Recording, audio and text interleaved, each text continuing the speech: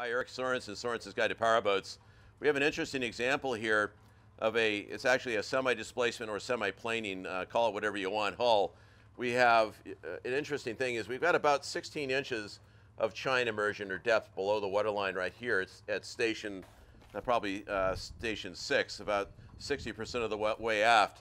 But all the way at the stern, we've got maybe a foot of chine immersion. That means it's got negative buttocks. So the bottom of the boat actually comes uphill, if you will, as you approach the stern. And that's a characteristic of a semi-planing boat to look for. Most planing boats would have 0-degree buttocks from the middle of the hull aft. In other words, the telltale sign is you have the same chine depth or chine immersion here that you do further forward in a monohedron hull, a hull with the same dead rise in the aft half of the boat. So something interesting to look for. That automatically classifies this as a semi-planing or a semi-displacement boat. I'm Eric Sorensen with Sorensen's Guide to Powerboats.